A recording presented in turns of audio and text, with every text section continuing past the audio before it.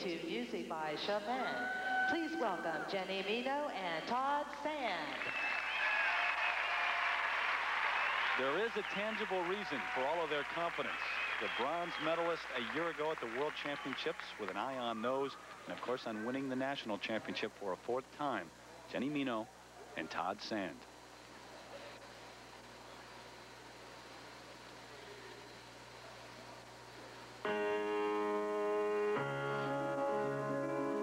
Of course, the music is Chopin, Fantasy Impromptu.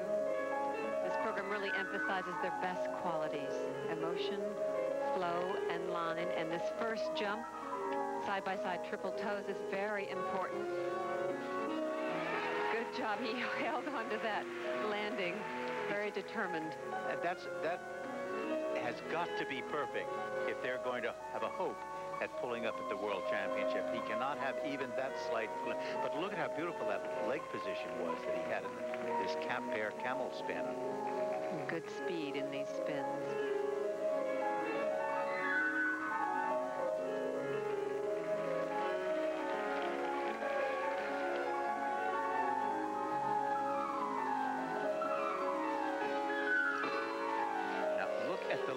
And the space that they achieve between them in this split twist. Very nice, very easy. As of right now, Ina and Dungeon occupy the top spot, as they did a year ago at the Nationals after the short program. Meno and Sand came back to win, but they would love to lead going into the long program.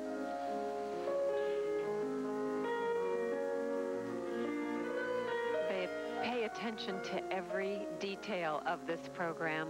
Look at the line there of his leg. That's very good. And that's much improved over what they did a year ago. By the way, the scores for the Hartzels range from 5.2 up to 5.4 for both required elements and presentation. They're currently in 4th place.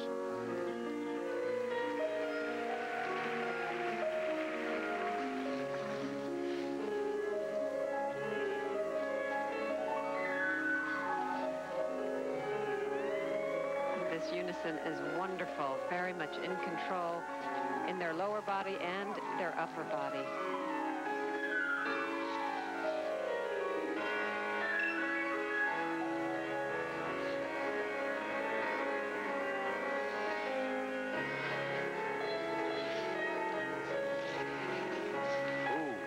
Now that's very unusual for them to mess up on a lift like that.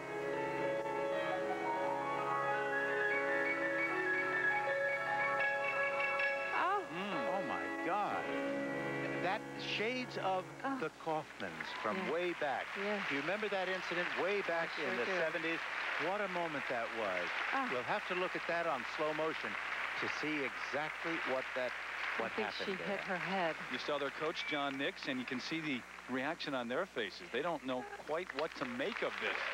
Amazement on their faces and in this arena, too. Look at this hip lift. There it's all right, but as she starts to dismount, their coordination falls apart.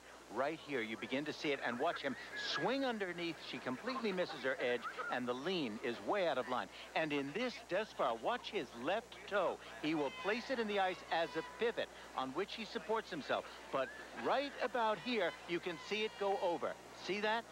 He has nothing to support himself, and the end result is he can't support her, and she goes down. Flat as a pancake. Well, they may have been the most astonished people in this arena, because those are mistakes that they just don't normally make. Well, it's just it must be a complete failure to keep concentration. So concerned with the early triple jumps and at the end falling apart. The march for required elements, 5.2 up to 5.5, not nearly as high as they had expected to get when they started the program. Well, I mean, that's always a terror that you fear, you know, and he's the only support for her. So when he goes down, she has just no hope whatsoever.